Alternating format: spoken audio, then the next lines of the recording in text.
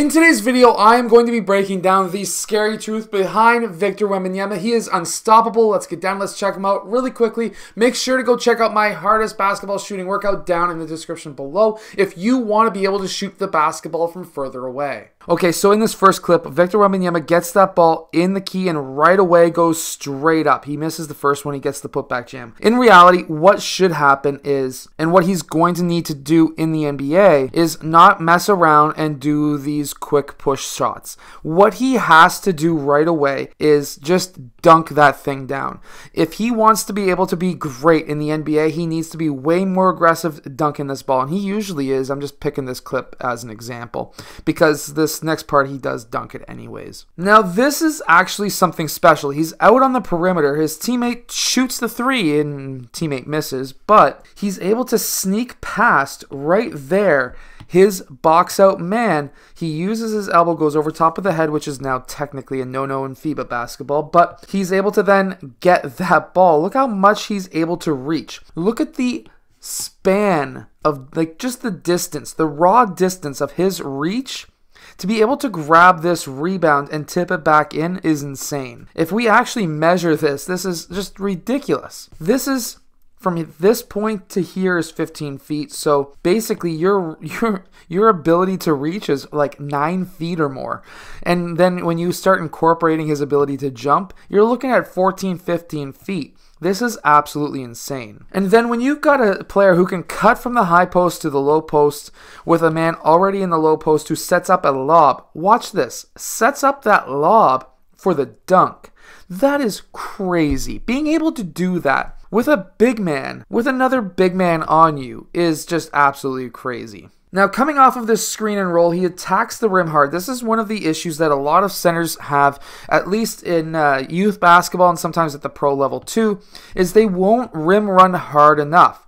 Here he does. He's able to get that pass from his teammate, and then he's able to dunk it straight down. By the way, he needs to continue to dunk the ball. I know there's a lot of people saying he needs to be able to work his finessing around the rim. He's not going to be able to have that opportunity in the NBA. The only opportunity he's going to have is to dunk the ball. The NBA is much more athletic and a lot more larger than FIBA basketball or European basketball. The guys are big, and they're going to be looking to hit him, and he's going to need to be able to dunk everything every time. However, I do like his passing ability. Here, he's able to get that ball, takes one dribble, spins off, and then he's able to pass to his teammate underneath the arm of his defender so that his teammate is able to score himself. Coming off of a screen here, he pops because his man tries to play as a drop defender / hedge man for that screen. That backfired. He caught the ball on his left foot.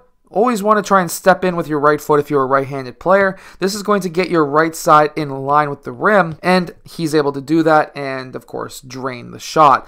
Not many people are going to be able to guard that anyways. If we look at his release is so high. If we actually measure this across, it's actually quite crazy. Like, his release is halfway up the backboard. Victor Wembanyama could literally shoot 3-point shots all game and have 0 people, maybe 1 per team in the NBA, who could actually block a shot and touch near the top of the backboard. The only way to guard a player like this, if you're guarding a player who's taller than you, here's a quick tip. When he's going from gather up to set point, you need to strip that ball fast. That is when you need to strip it. It's risky. You'll probably get a foul call, but if you want to try and stop somebody, let's just say really quickly that Victor's a 38% 3-point shooter in the NBA. Who's to say he will be or not? But he's at that point over 33%. This is a more high quality shot than somebody attacking the rim, which means that he could be jacking up 15, 20, 25 threes a game because nobody can block something that high,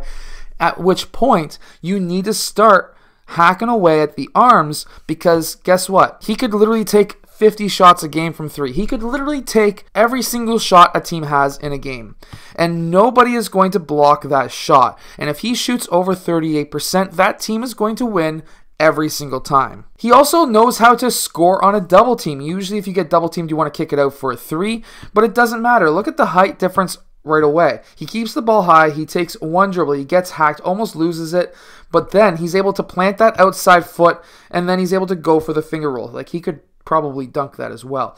Like, this guy is just absolutely insane. So this is actually why I always say never dribble in the low post unless you really have to.